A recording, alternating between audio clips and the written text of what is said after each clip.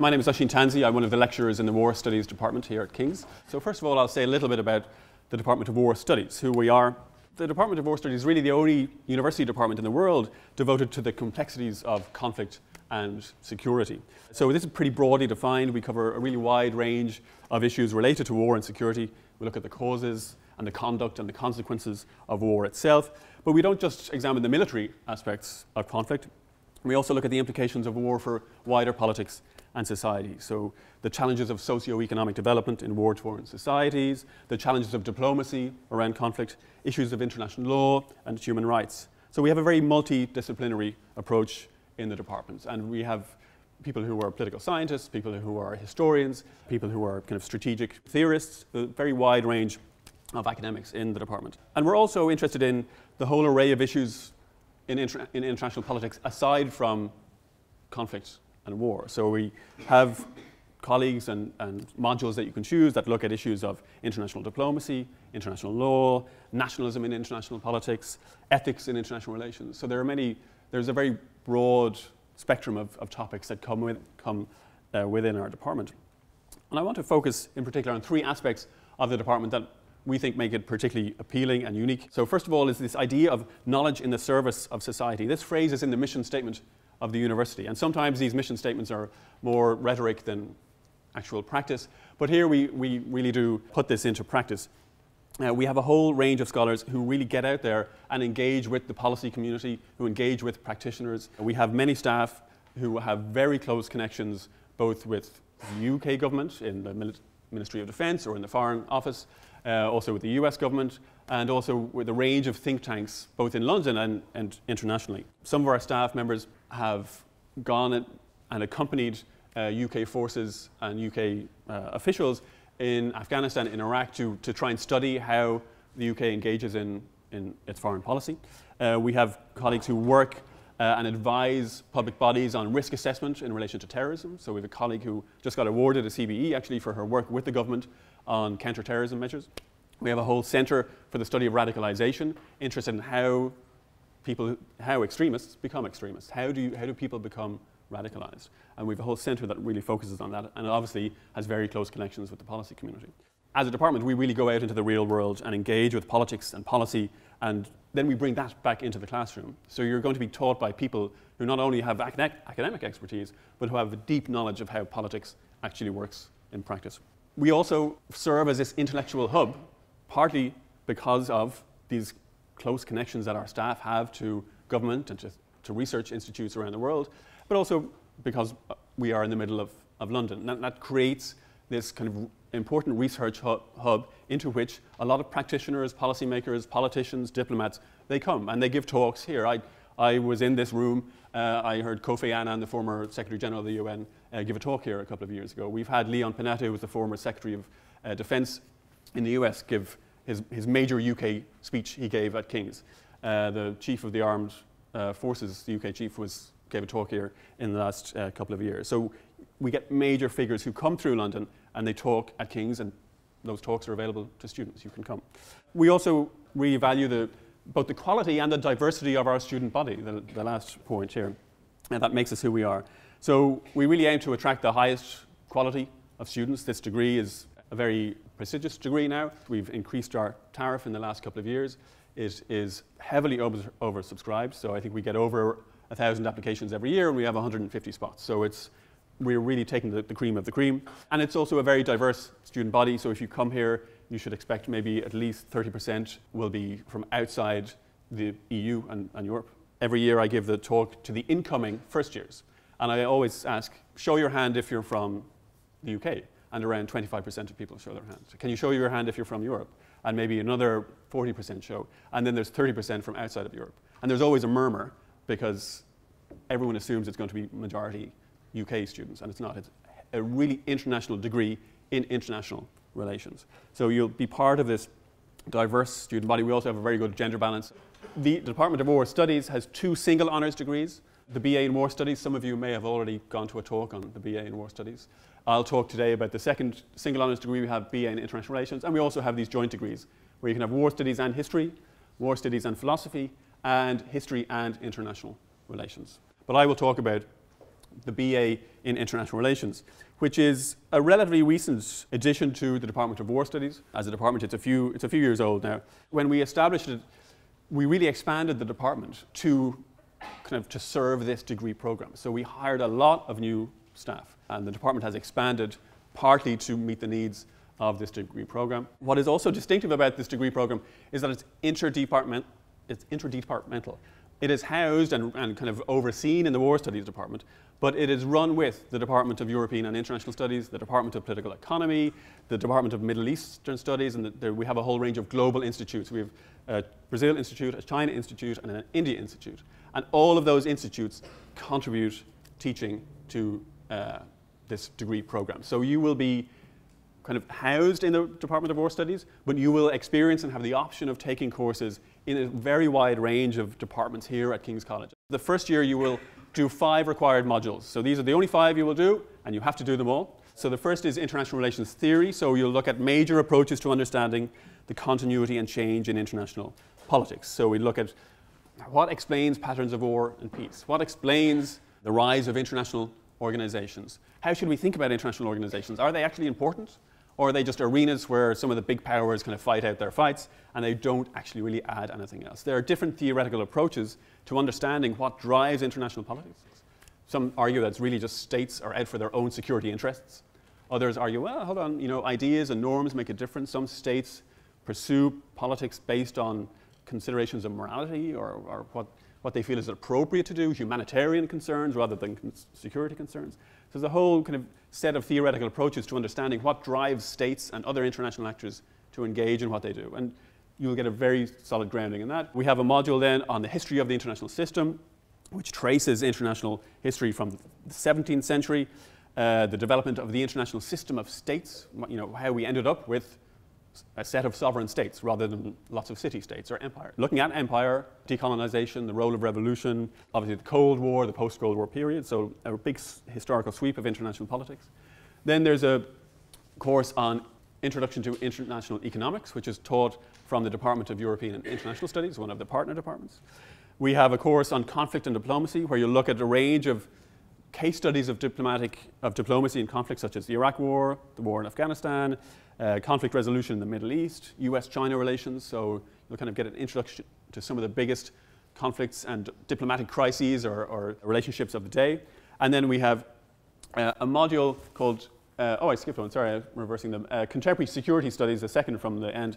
That is the only module in first year which all students in War Studies take. So you'll be in the same seminar rooms as the BA in War Studies students. It's a shared module, and that looks at some of the major issues of concern in contemporary security. Second year, we have one required module, which is called Global Politics. It's kind of a big sweeping module that tries to look beyond interstate relations, tries to think of global politics as more than just the relations between sovereign states, but also looks at a range of non-state actors, whether they be international organizations like the EU or the UN, or they might be non-state actors such as Amnesty International or ISIS, Al-Qaeda, terrorist organizations that act on the international stage, but they are not sovereign states. And how do we think about how these different types of actors, sovereign states, international organizations, terrorist organizations, civil society organizations that cross international boundaries, how do they affect each other? How do they work together or work at odds with each other, against each other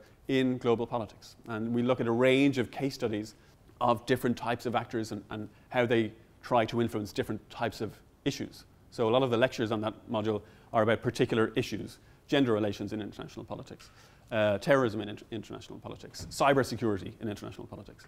So that's your required module. You take 3 others from a list that is at least 15 modules long. So there's a lot of choice in second year. This is just an illustrative list of potential modules that you might get to choose: foreign policy analysis, international political economy. Again, these both are taught by partner departments. Contemporary international relations theory, human rights and international law. So if you are interested in legal issues and human rights issues. Statecraft and diplomacy. This looks at different types of tools that states have available to engage in diplomacy, ranging from non-violent persuasion to more coercive policies such as sanctions or intervention. And then we have war and conflict, global conflict in the contemporary world, intelligence in war studies, and many, many others. So you have a lot of choice in second year. Then in third year, you have one big project. You have a 10,000 word dissertation, compulsory. You pick one module that is a regional specialism. We have a list of modules, all on different regions: Europe, the Middle East, the Americas, India, South Asia, China, Africa. You pick the region you're interested in, you take one module there, and then you pick two modules, again, from a very long list this time, over 30 optional modules in your third year. You have huge choice in year 3. And here are just, again, some examples: ethics in international relations, the UN and global governance, critical security studies, gendering global politics, US foreign policy, Russia in the 21st century, and foreign policy in crisis resolution. These are just some of the illustrative examples of modules that we have run and that might be available to you by the time you get to third year. Things always change a little bit year from year, but a good illustrative list of the types of modules. And as I said, you can pick modules not only from war studies, but from other departments in King's College. I just want to point to a few other key features of the degree in the final few minutes. First of all, we have a big emphasis on independent research. So there's a shift from first year, a big shift from first year to third year. First year, we give you every week, for each module you do, it's kind of a common template. You'll get a lecture like this in a room like this for 1 hour, and you'll have a seminar for 1 hour. By the time you get to third year, it's much more likely that you're going to be in a 2-hour seminar. We teach you the foundations in the first year, but by the time you're in third year, we want it to be much more student-led. You go, you do the reading, you come to a seminar group, and you battle it out, so to speak, with your fellow students. You engage diplomatically with one another on issues of international politics. We put more onus on student-led teaching by the time you get to the third year. We want to see what you bring to the class, rather than making sure that you know the basics and you have the foundations. We also have a very diverse set of assessments across the 3 years, and by the end you will have not just done the traditional university essay, but you might have had the option of doing, I teach a course that involves a strategy report. You advise an international actor on how to promote democracy in a country that you choose. You choose the actor, you choose the country, it's up to you.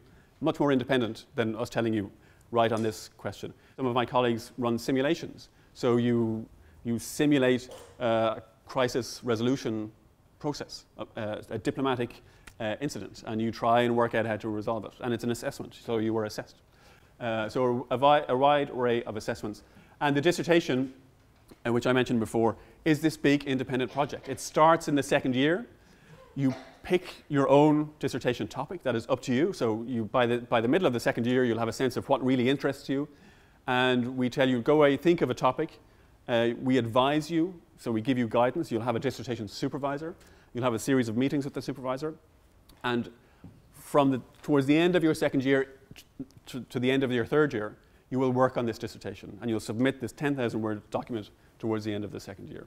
You will have a lot of student-staff contact during the 3 years that you are here. We have a personal tutor system, so when you arrive, you are assigned an academic as your personal tutor. So I have lots of personal tutees, and if they have a problem, whether it's academic or sometimes students have just personal problems that are affecting their academic life, you can come to me as the first point of contact. I might not be able to help you directly, but I can then point, it's as kind of a referral service.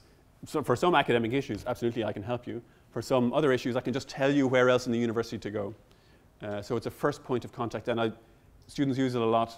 It's very helpful. You just know that you have somebody who knows you, you know them, and if you're having difficulties or you just have questions, you can go and ask. Every academic has an office hour, usually 2 hours really, every week during term time.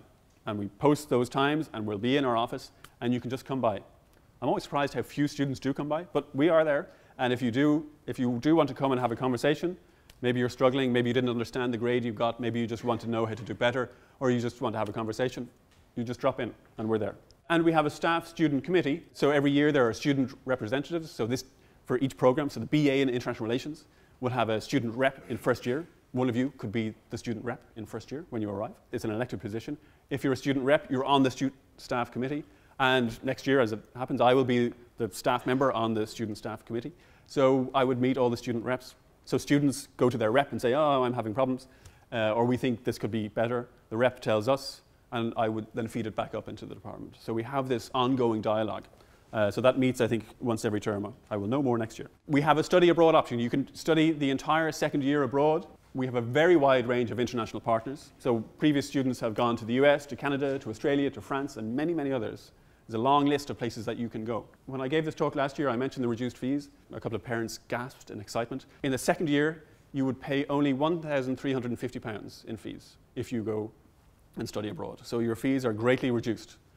Based on what happened last year, I could see parents just shipping their students out of the country. Don't come back. And we have a very dedicated, comprehensive careers service. We have dedicated staff that work full-time in this careers office. They have a lot of subject knowledge. So again, if you do come here, that first induction talk, there's always somebody from the careers office who knows international politics and war studies students really well, knows what they want, and has tailored advice for students who have your interests. There are internships opportunities, 8-week internships during the summer. There's a scheme that will give you or try and line you up with an internship that interests you.